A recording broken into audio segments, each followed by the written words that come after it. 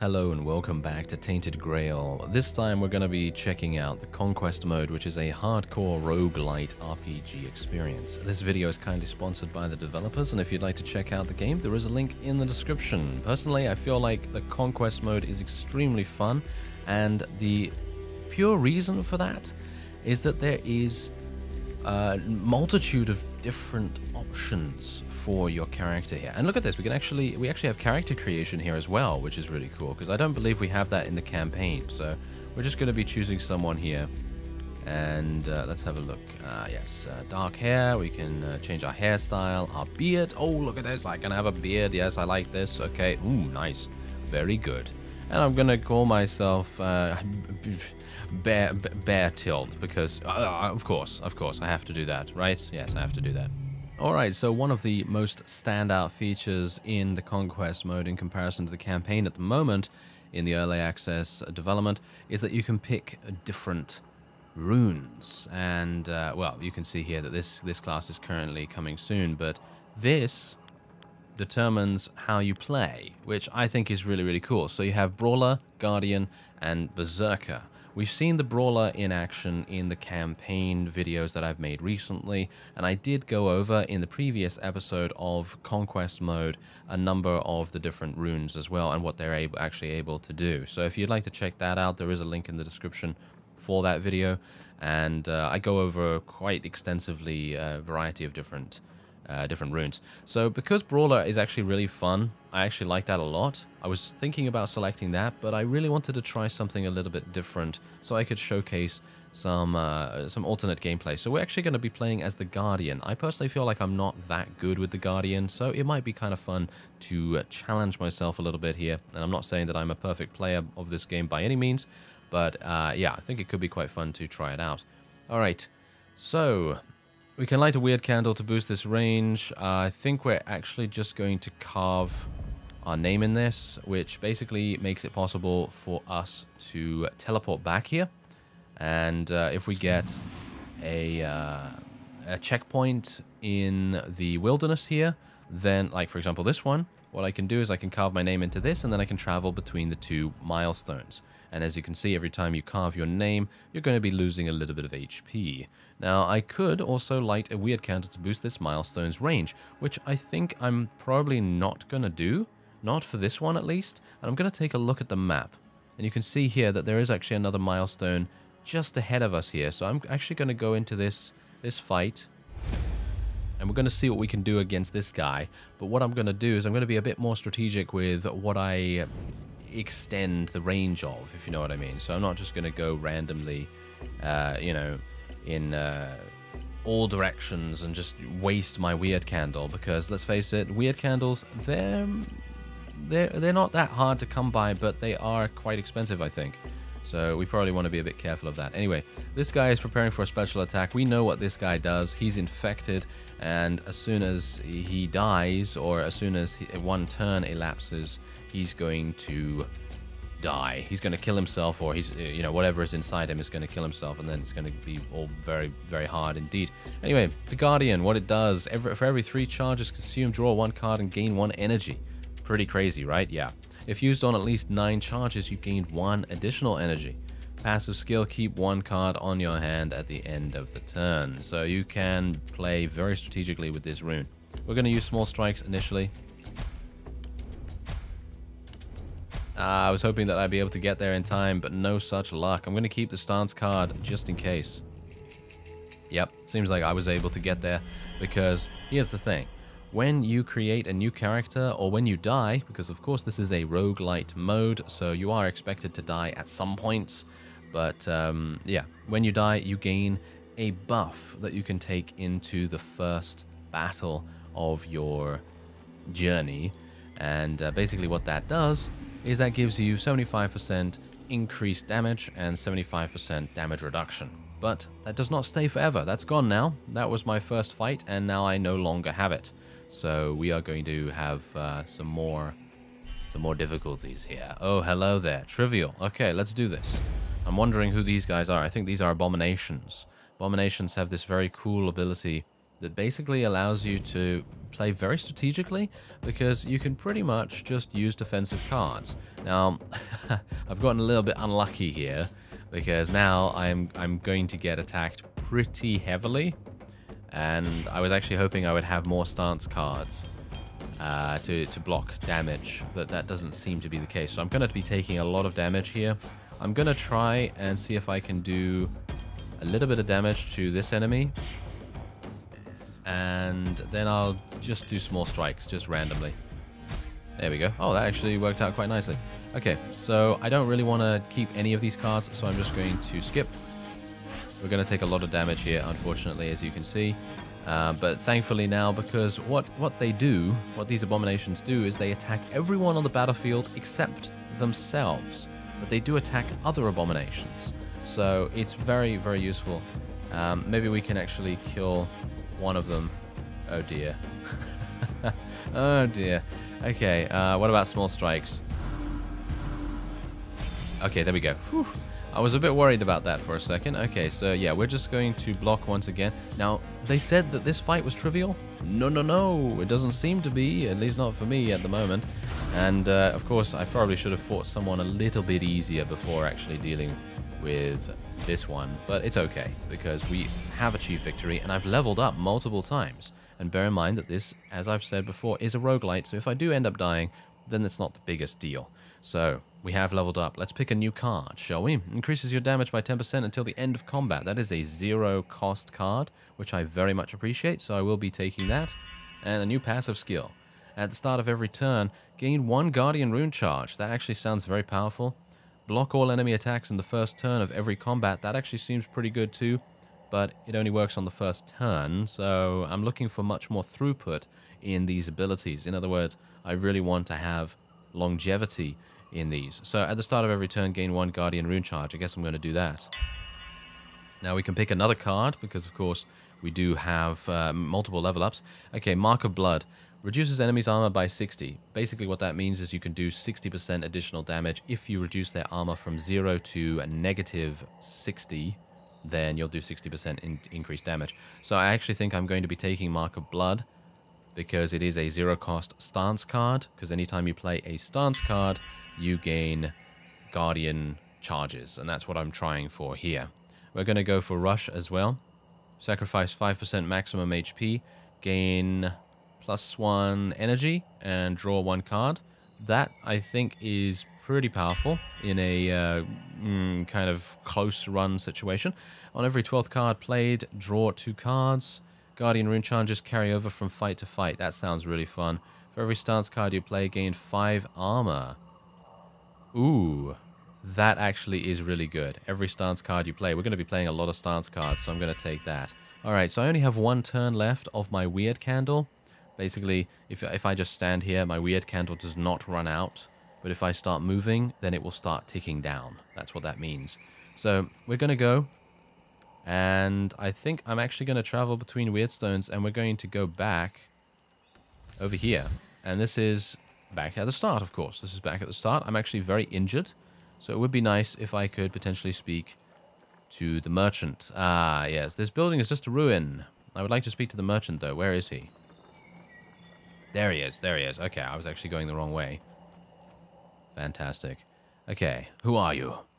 It's not my farm, old, is it? I'm from up north, the land of fog, but this mist, it was all wrong. Have you seen the others? They were right next to me. I don't know what happened.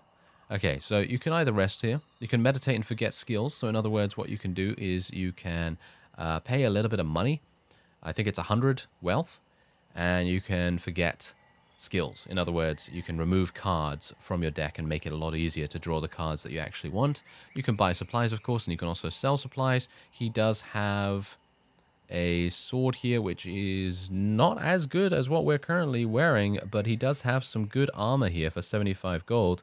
And the weird candles, as you can see, are 35 gold each. So probably not going to be doing anything there. What about 75 wealth? Is it good? Is it? I think I might buy the... Do we have a travel map? Yes, we do have a travel map. Okay, I think what I'm going to do is I will buy another weird candle, and I will buy the rusted chainmail. and that will be it. And then I will rest, and I will get 50 HP from that. Now bear in mind that you can only rest once per run, so obviously you got to be a bit careful of that. And as you can see, whenever you put on some different armor or a different weapon, it changes your look, which is very cool. I like that. Alright, so let's travel between the milestones again, and we'll go back to the one that we were at. And now there are some hunting grounds here, but I'm not sure if I really want to go. Should I go in here and see what's up? The local hunters call this ancient skull the Stag Father and lay charms and offerings around it. Legends say that the Stag Father takes the dreamers away to join him on a great hunt. Okay, so I can either go on a hunt or sleep in the shrine. Don't know whether I really want to do that. Oh, go on a hunt. Oh, okay. So we're actually fighting something. I don't know what we're fighting, so this is probably going to end up in my demise. Ah, I see. Yes, this is actually kind of harsh.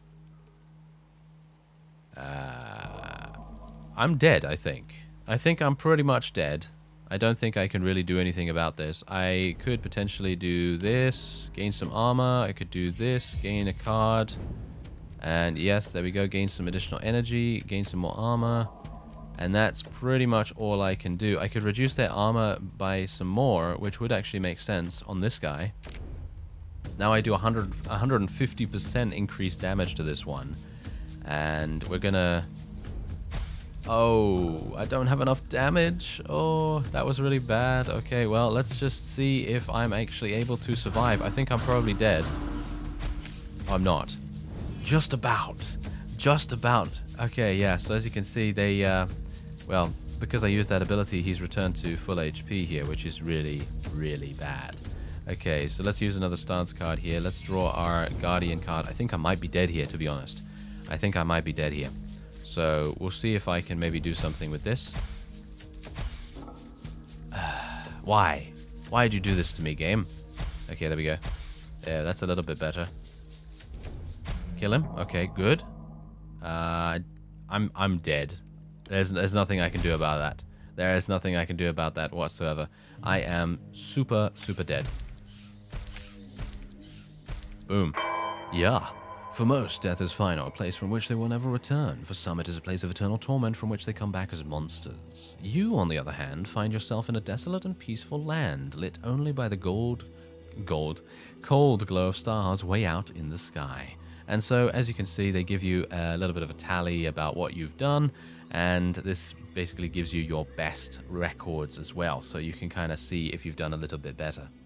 So, we're going to try again. We're going to try again, and now here's the thing. When you die, of course, because this is a roguelite, dying is a part of the experience, you do get to pick a starting blessing. So you can start with 200 more gold, start with 20 additional max HP, or you can start with 4 more weird candles. Now, these blessings are somewhat randomized every single time, as far as I'm aware, and I think I might like to start with 200 more gold, because what that will do is that will give me the opportunity to maybe buy some armor almost immediately, maybe buy some extra weird candles, maybe buy some healing potions, because let's face it, if I bought some healing potions there, I probably would have been in a pretty decent situation in comparison to what I actually ended up being. So I now have 300 gold, as you can see, so I can pretty much just go straight in to the merchant, and I can buy supplies straight up, and I can buy this armor immediately, which is actually amazing for me to be able to do that. And as you can see, this this sword is a little bit different now. Okay, well, let's buy some of these. Let's buy some healing potions. I have 170. That should be absolutely fine. Okay, great. And we can also meditate and forget skills, and I think I'm actually going to do that. We're going to forget one of these attack cards, I think. Because as you can see, I have barely any stance cards. And I don't really want to stun things. So I'm actually... Yeah, I'm just going to get rid of one of these attack cards.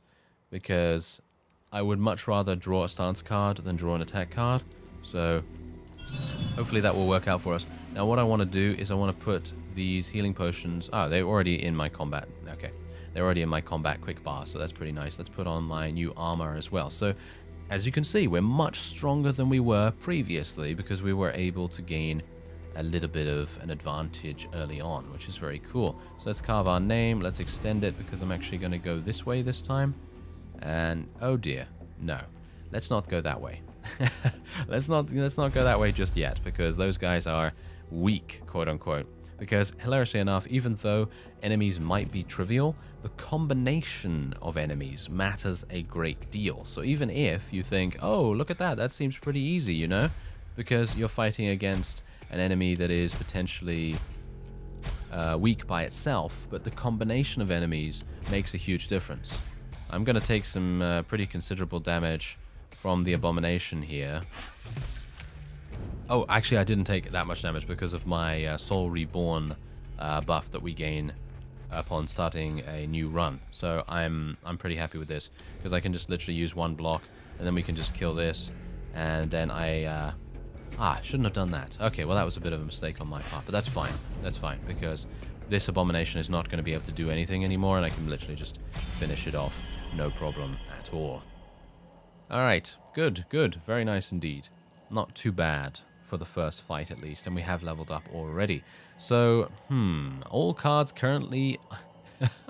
This is really good, in my opinion. If you have a huge amount of cards, or you've just drawn cards thanks to the Guardian Rune ability, and then you use this, you're going to have every single card cost 0 if you have 1 cost cards. So I'm going to be taking Breath Control. Personally think that's really good. And let's have a look. At the start of every turn, gain 1 Guardian Rune Charge. When you draw extra cards, increase your base damage by 10%. Guardian Rune Charges carry over. Okay, Stay Prepared, in my opinion, is really good. Alright, so we've got some wealth here as well. Who's that? That's Challenging Fight. Okay, yeah, let's run away in the opposite direction, thank you. And as you can no doubt tell, my weird candle has actually run out. But now I don't have to worry about that so much, because I have extended the range with the milestone here. So I can pretty much just run around however I like until I come to the next milestone, and then I can also use that. So, for example, there you go. I have now increased the range of this again. So let's have a look. Okay, that's a bit too hard, in my opinion, for me at the moment. Okay, 1 enemy. It's a weak enemy, though. We might have some problems here, but I need to level up somehow.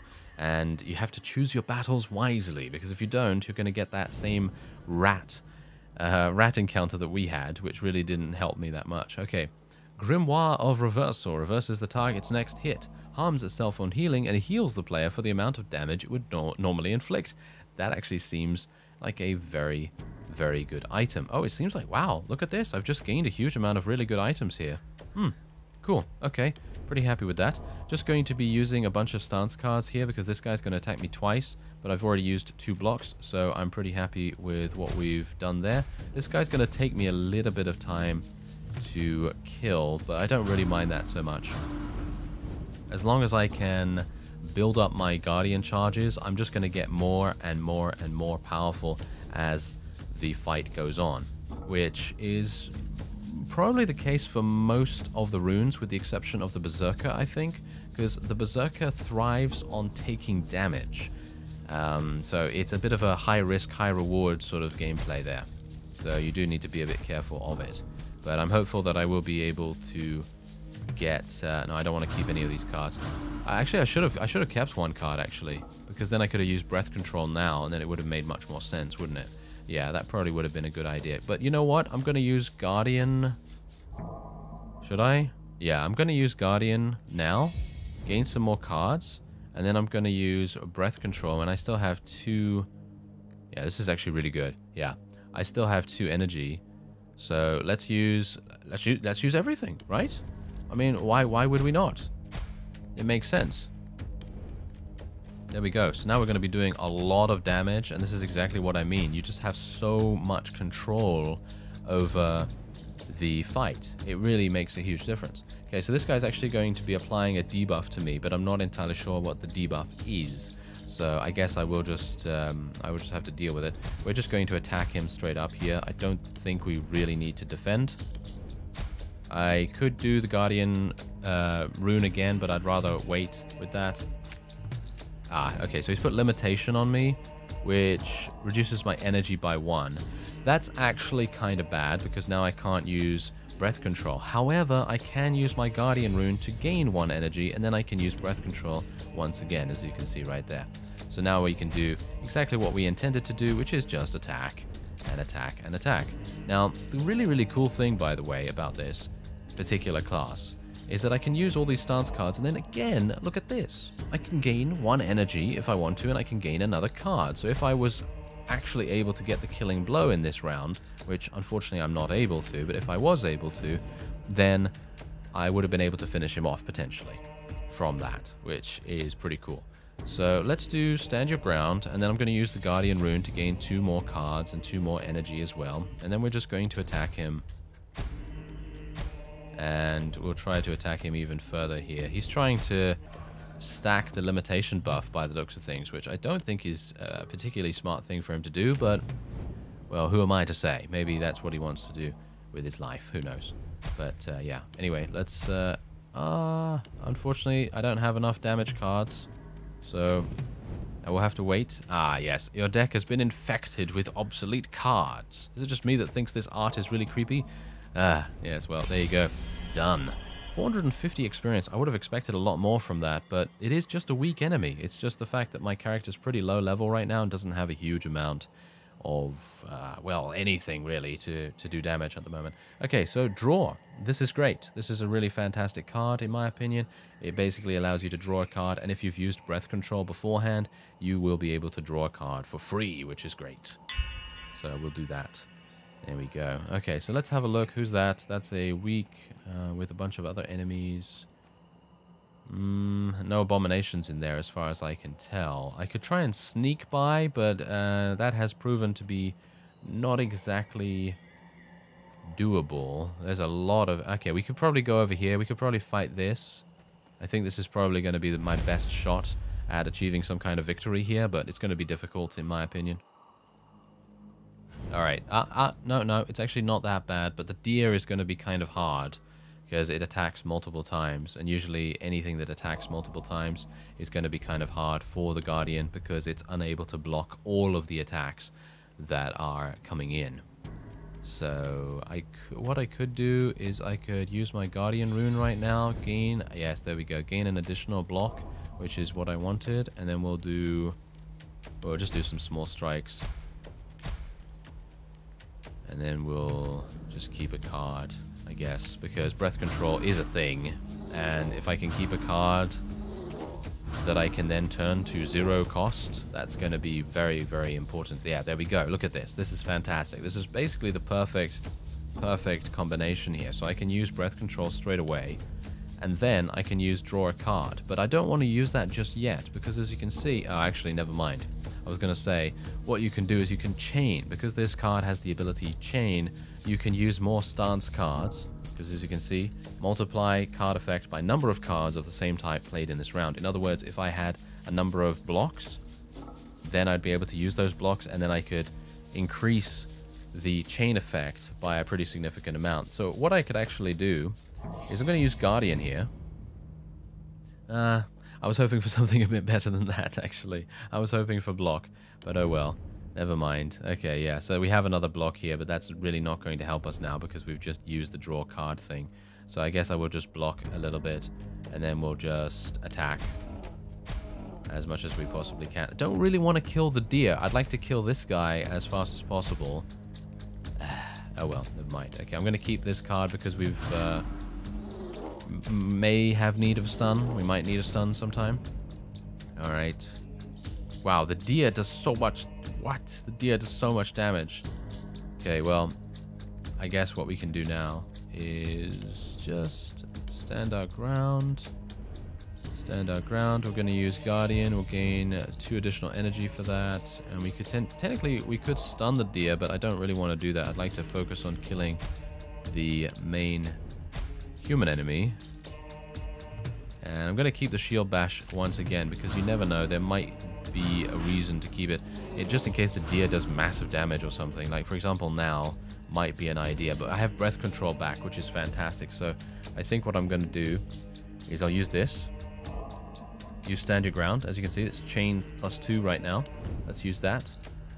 And then we can use our Guardian ability. Gain another card.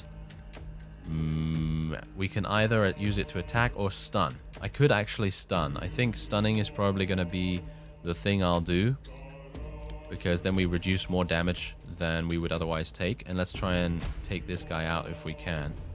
Technically, I could use some abilities here. I mean, I could use some items, but I think I'm pretty happy to not do that, just in case. I'd like to keep some items for a really, really hard fight, if at all possible. Alright, so we've pretty much killed the human now, so I'm going to use breath control once again. I'm going to be able to block basically every single attack in this round, so really don't have to worry about it. There you go, done. And now we can just focus on the deer. And this is going to be much, much easier, because I will hopefully be able to gain a number of blocking cards. And yeah, as you can see right here, I can just literally block every single thing. And you can see in the top left, we're gaining a massive amount of rune charges as well by doing this. And he's not going to be able to do anything to us. Not at all. It won't be able to do any damage whatsoever, and I'm still at a decent HP level. Yeah, now he's starting to get a bit more serious, you see. Now he's starting to get serious. So I'm actually going to use my Guardian ability here. And I was hoping for breath control, but unfortunately I'm not getting it. So I will just have to draw another card. There we go. We gained breath control. Now this is exactly what I'm talking about with the Guardian. The Guardian is such a crazy cool class that I initially thought was one of the weakest. But in my opinion, I think it's actually one of the strongest. My opinion changed pretty quickly when I, realized the extent to how powerful it can actually get, especially if you pick the right cards. And these are the right cards, as you can no doubt tell. Very, very powerful indeed. So basically, what I can do now is literally just attack with reckless abandon, and I don't even need to worry. Look at this. It's just crazy. I don't even... Look at this. It's crazy. Look at that. I'm done. And I could still continue attacking. I could do even more damage again and again and again, because they're all zero cost cards. And I still had, I think, like 4 energy or something, which is pretty crazy. Okay, erratic seamstress. Hello there. The first thing you notice is a long veil made of rags, leaves, and pieces of fur held together with a snow-white thread. Only when she stops and raises her eyes at you, a chilling truth is revealed. The weirdness changed the tips of her fingers into long, sharp needles. Anything in you needs sewing? I can take care of garments, body, or soul. They're all the same anyway. Okay, so we can ask her to sew our body. In other words, we'll get 10 HP. Guess we'll do that. The pain is brief and not as bad as you imagined. The body under the stitches heals before your eyes. It seems in the weirdness, her talent for sewing made her able to join more than just pieces of cloth. And we're going to ask her to come with us to our village. I have this commission to finish first, she says. You stand and watch as she finishes the long veil. The last part is a fur of a feral cat, still dripping with blood. The seamstress folds the veil into a neat square and places it on the rock. Here, I think she'll like it. She shudders. I really hope she does. Now, let's go and see this village of yours. Okay, well, there you go. And that's exactly what I mean about the roguelite aspect of the game. Or, shall we say, of this mode, because you're able to run around the environment, and the map is actually pretty large. Don't know whether you can see that, because obviously we have the fog of war, but it's pretty large, and you can find a number of NPCs that you can then get to join your village, and it's persistent in that way. There are many grisly tales about candle makers who secretly make their candles out of people they were supposed to protect. Inside, the candle maker leans heavily on his cast iron mold, barely managing to stay awake. So fast. They burn out so fast. Perhaps if I... No. I may need both later. It takes a while for him to notice you. The candles aren't out, are they? You're not one of the weird spawns? Doesn't matter. I can't sell you any. I barely make enough to keep myself alive. Ask him to join you in your village. It doesn't take much to convince him. Lead the way. I could use a place where I won't need all of my produce myself, and where ingredients are easier to obtain. His last words almost make you regret your decision.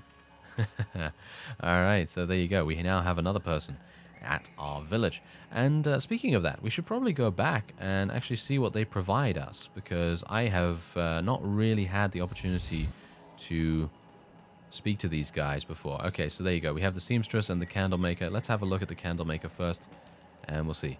Ah, good to see you. There's one more thing I forgot to tell you. This place here is where I fill the molds. You're welcome to come in at any time, but there... The candle maker points to a greasy, thick curtain leading deeper into the house. That's where the secret part of the process takes place. Do not go there, understood? Never, under any circumstances. Alright, so as you can see, we need 1,000 weird stones to set up his shop. Unfortunately, I have 0. I'm not entirely sure how to get weird stones right now, but of course, there's a lot of gameplay here. There's a lot of gameplay. She looks at the growing village with a critical eye. You did a good job gathering all these pieces together, but we need to do more before they turn into a real village. We need to join them, but I'm yet to come up with the right thread. Alright, so you can see here that we also need weird stones to be able to activate her abilities as well. And yeah, unfortunately, I still don't know how to get weird stones, but hopefully I will be able to do that in upcoming episodes. Stay tuned. If you'd like to check out the game, there is a link in the description. Otherwise, I thank you very much for watching, and I will see you next time.